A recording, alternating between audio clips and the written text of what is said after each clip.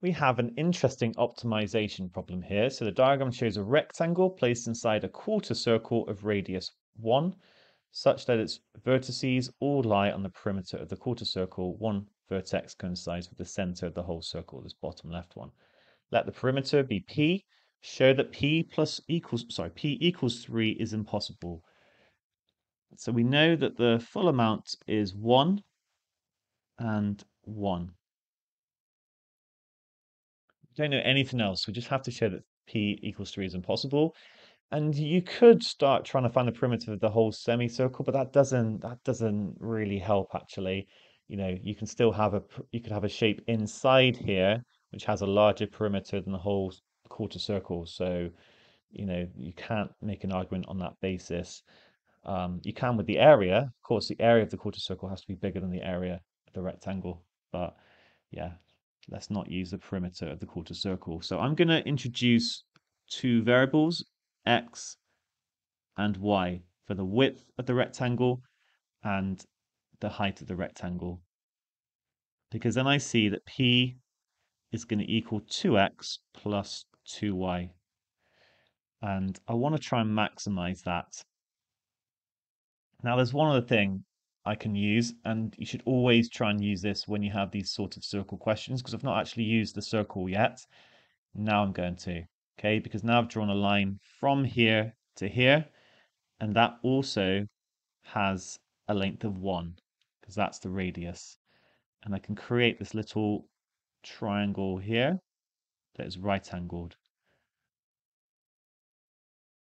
And therefore, x squared plus y squared is equal to 1. So essentially, I'm being asked to maximize p with this condition, x squared plus y squared equals 1. Although, I mean, that's actually part B. At the moment, we're just being asked to show that p equals 3 is impossible. Well, what I did, I'm going to talk a bit about what I did and other methods you can do, is I tried to I thought, right, I'm going to try and get a single equation involving x, which can change, and p, which is kind of this, I know we're trying to maximize it, but it's kind of, at least then I've just got one thing in terms of the other things. So I made y the subject and eliminated it. So y is then going to be 1 minus x squared square rooted. And because y is positive, I don't need to make it a minus. So therefore p is going to equal 2x plus 2 times 1 minus x squared. Okay, I'm not saying that this method is like, this is the way you should have done it. I'm just talking about the process I went through. So if p is equal to 3, then 3 minus 2x is equal to 2, 1 minus x squared. And I've created an equation with a root on one side and something else on the other, because now I can square it. So I get a double bracket here if I square the left-hand side. And now over here, I can square the 2, and I can square the square root, which just gets rid of it. Then I get 9 minus 6, 12x plus 4x squared equals 4 minus 4x squared. Okay, and we've actually turned it into a quadratic. And because we are trying to show that there's no solution, if we can show there's no solution to this quadratic, then we're sorted. 8x squared minus 12x plus 5 is equal to 0. There's no common factors. Now, if you haven't done A-level maths, one way of combating this question is just to try and solve it and show that it can't be solved. If you have, then you can simply look at something called the discriminant, and that is your b squared minus 4ac part of the quadratic formula. So I'm just going to get minus 12 squared, which is 144, and I'm going to minus 4 times 8 times 5. 4 times 5 is 20, times 8 is 160, so it's going to be 144 minus 160, it's going to be minus 16, which is less than 0. So no solutions. and therefore p equals 3 is impossible.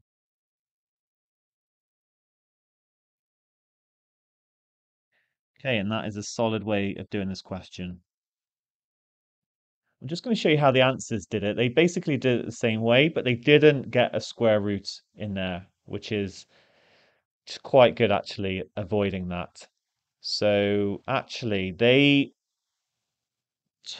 made y the subject over here. See, I normally avoid this sort of thing, trying to get a fraction, but we could write that y, instead of making y the subject here and substituting in, because then you get a square root, you can actually make y the subject here and eliminate it. So y is going to be p minus 2x all divided by 2.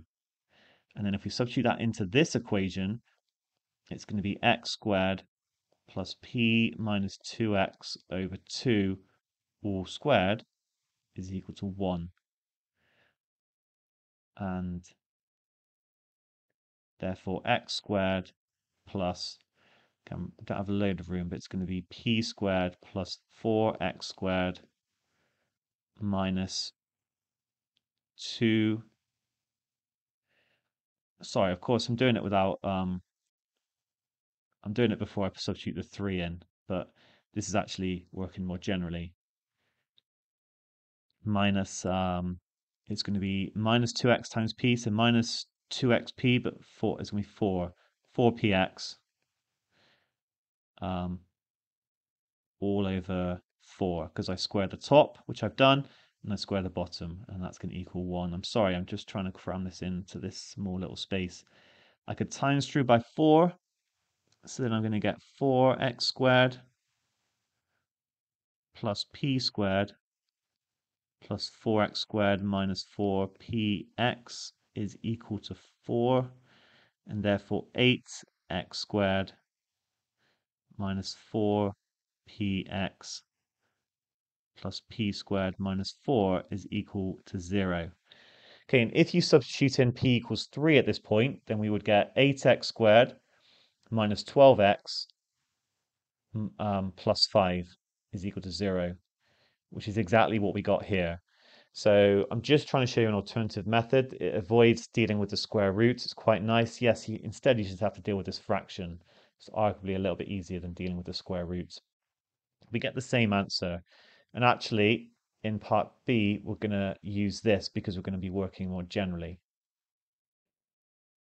So let's take a look at that now. We've shown that p equals 3 is impossible, and now it says find the largest possible value of p.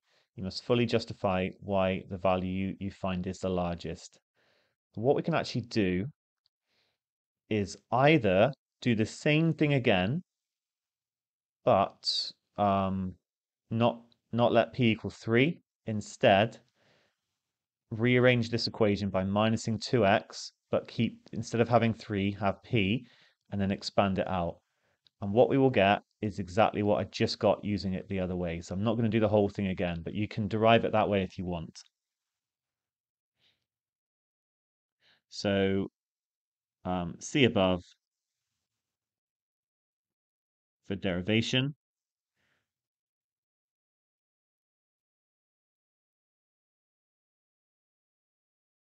Eight x squared minus 4px plus p squared minus 4 is equal to 0. Now, I actually, when I did this, I was like, how is this going to help? How can we use a discriminant again to help us find the maximum value of p? We just kind of got to roll with it. We're just interested in at the moment when there are solutions. And so if for solutions of p,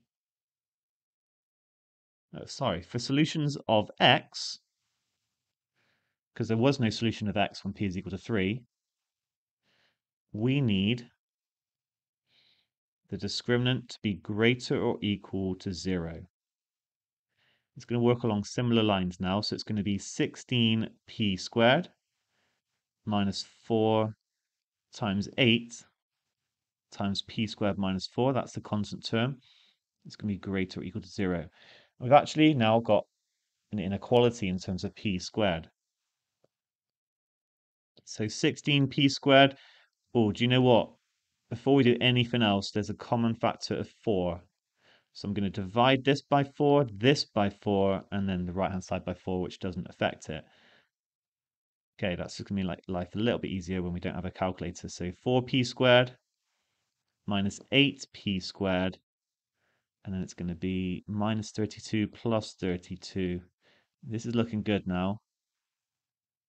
So minus 4p squared is going to be greater or equal to minus 32.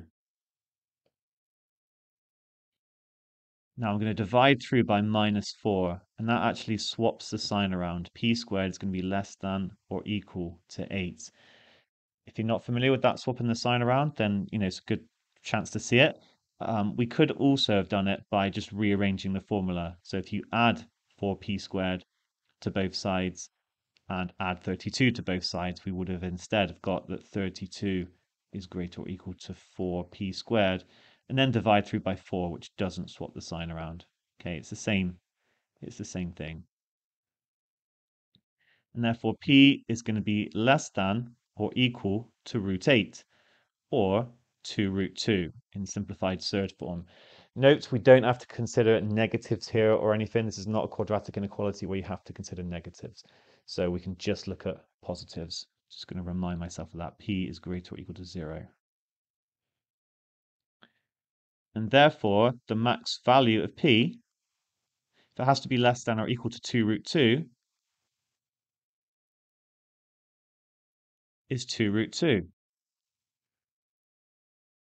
Now, technically, we've not looked at the value of x for which this exists because we didn't say at the start, I actually missed this bit out, but x and y have to be less than 1.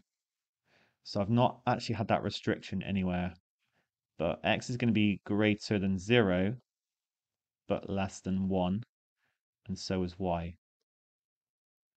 Okay, so I just need to check that my perimeter actually corresponds with a value of x that's okay. That's really important. Check that this is possible.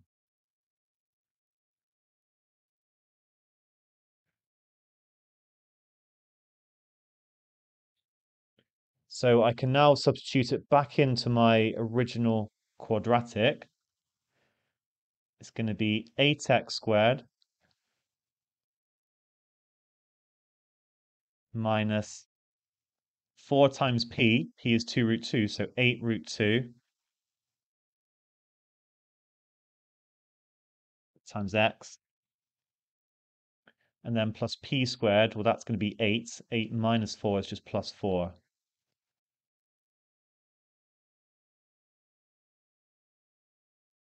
And now I can use the quadratic formula. So 8, x is going to be minus b plus or minus. Now, actually, the thing that we've looked at, we got that the discriminant was when it was greater or equal to 0, and we've got the value for p for which the discriminant is going to equal 0. Because because we set that equal to that, and if you follow back through, then you actually get 0. So it's just going to be 0 square root of 0 here. If you don't, if you're not quite convinced by that, then substitute it in, and you'll see. Substitute it back in for p. Substitute in b squared minus 4ac. And then I'm dividing by 16. So I'm going to get root 2 over 2, or equivalently 1 over root 2. And this is okay. Let's just look at the value for y. Remember, x squared plus y squared is equal to 1. So a half plus y squared is equal to 1. Y squared is a half. Y is also going to be 1 over root 2.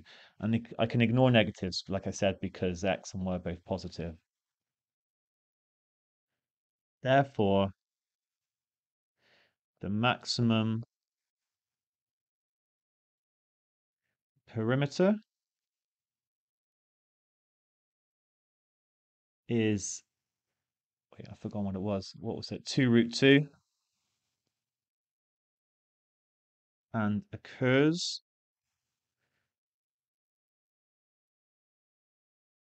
X is equal to y, so it occurs when the rectangle is a square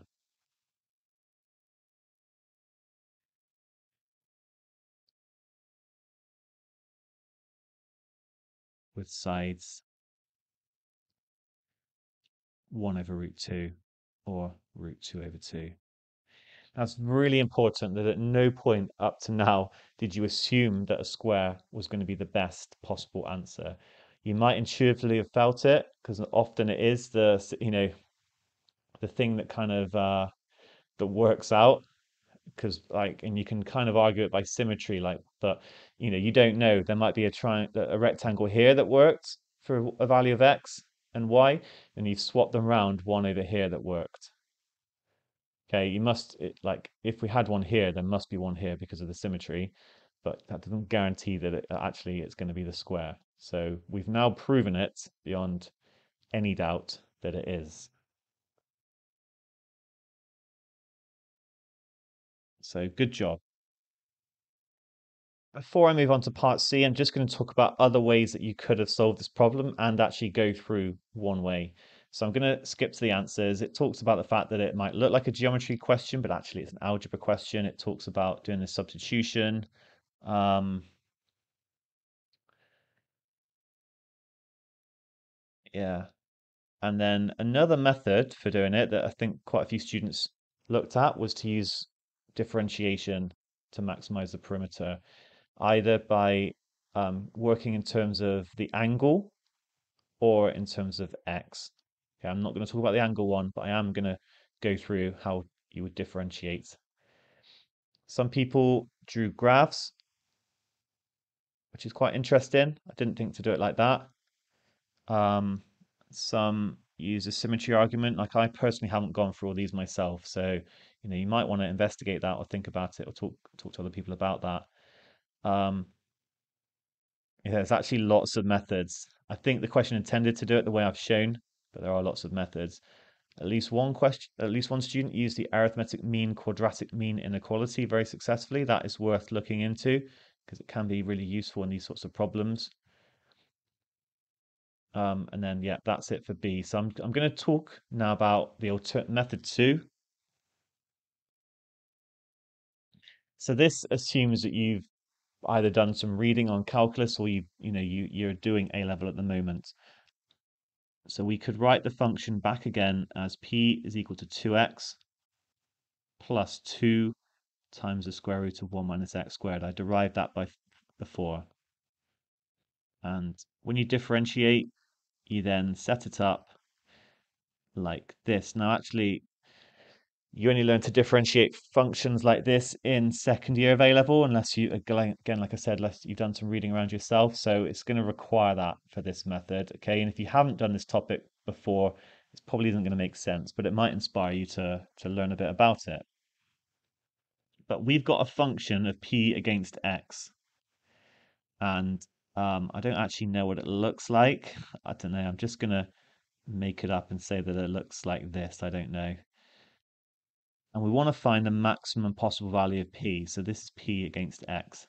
Now the gradient is positive, but it is kind of getting smaller, and then it is temporarily 0, and then it becomes negative.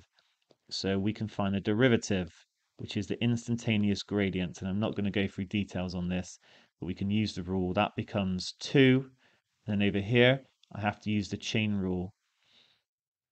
So it's going to be 2 times a half. I bring that half down, and then I have to times by the derivative of the inside, which is going to be minus 2x.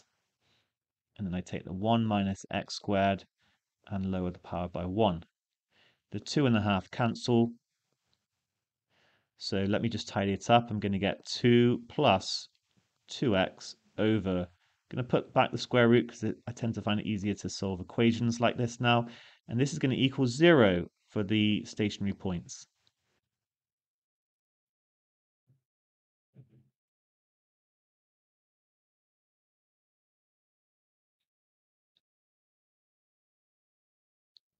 I've just realized I've made one mistake. I forgot to include that negative. So that would have caused a problem otherwise. Therefore, 2 is going to equal 2x over root 1 minus x squared. I can just divide through by 2 to make that 1, and then it's going to be root 1 minus x squared is equal to x. Actually, at this point, you might notice that actually that was y from before, and that was x. So we are going to get the same solution. They're going to be the same thing.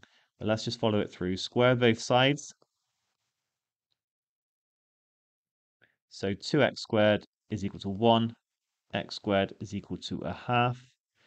And x is going to be 1 over root 2. Ignore any negatives. Technically, we should reject them, but I've said right at the start that x is positive. And from that, I would get that y is 1 over root 2. And I could then substitute that back into the perimeter, the original perimeter here, and I would again get 2 root 2. So that works really well. The only thing we have to do in addition to this, I mean, that was quite quick, but we have to just prove that it is a maximum, okay, because we're asked to justify that. So that's going to mean we need to return to dp by dx and find the second derivative, d2p by dx squared. When I differentiate 2, I don't get anything. Over here, I'm going to have to use the chain rule. Just going to bring this down.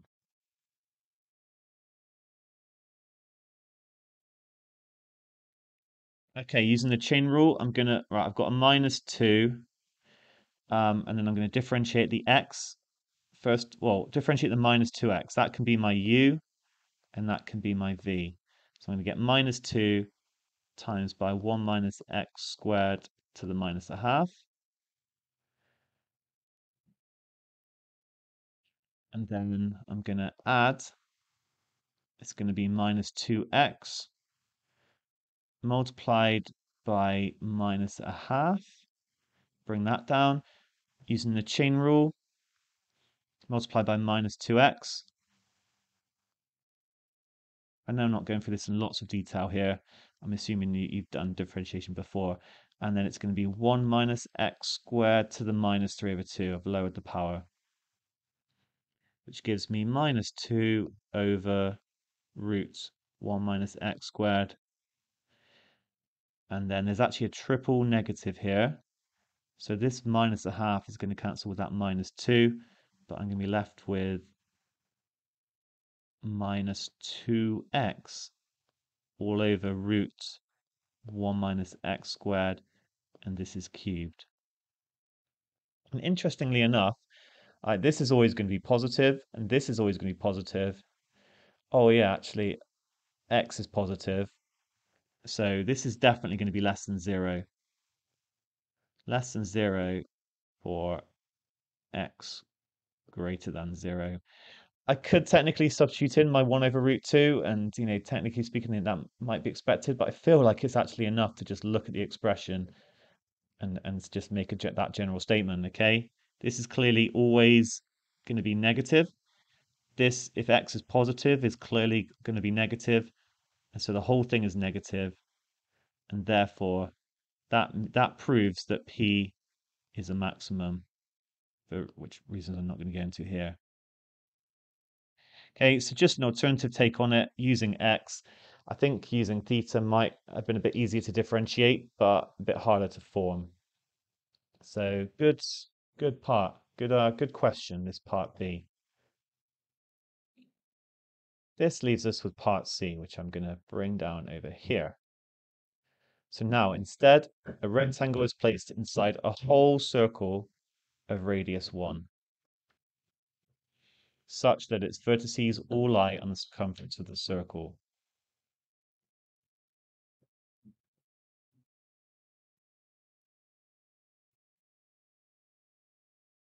They're like this.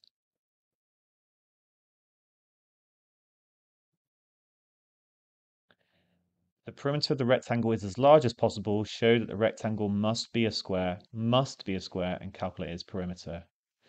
Well, this seems like a difficult problem potentially, except it's only 2 marks, and we've already done quite a lot in part B on a quarter circle. So the first thing to do in this question is think, you know what? I'm going to split this up into a quarter circle. And I'm going to call this x, this distance here, and this distance y, because that tallies in well with before. And therefore, the perimeter is actually going to be 4x plus 4y.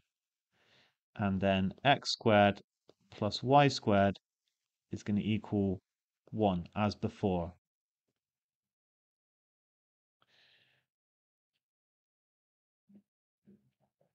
Now, we can now use our results from before. So from B, maximizing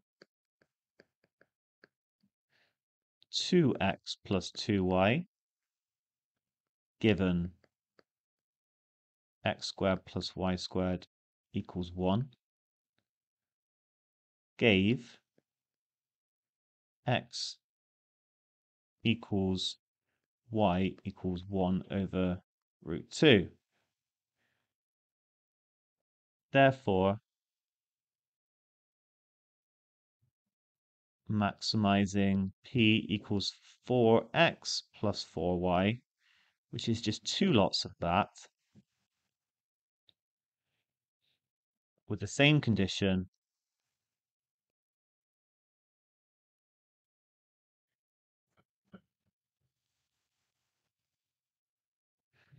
will also give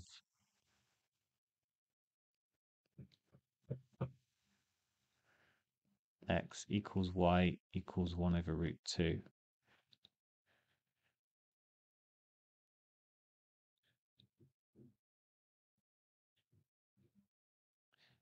The rectangle must be a square.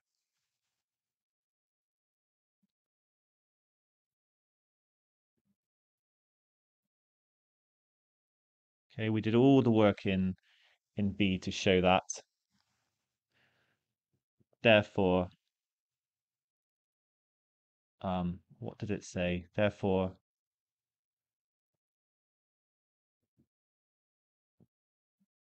the perimeter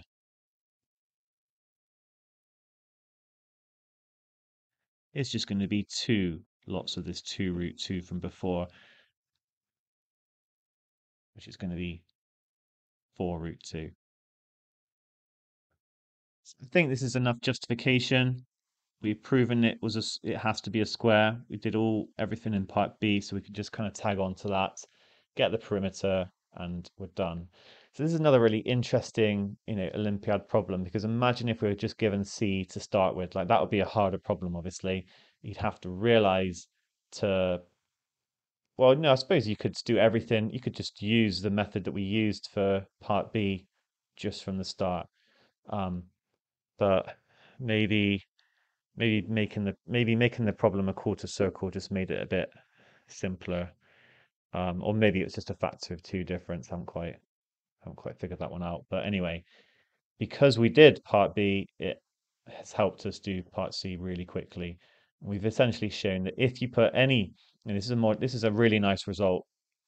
If you put any rectangle inside a circle to maximize the perimeter, you must make it a square. And if you know the radius, then you can say what the sides of the square should be. Neat.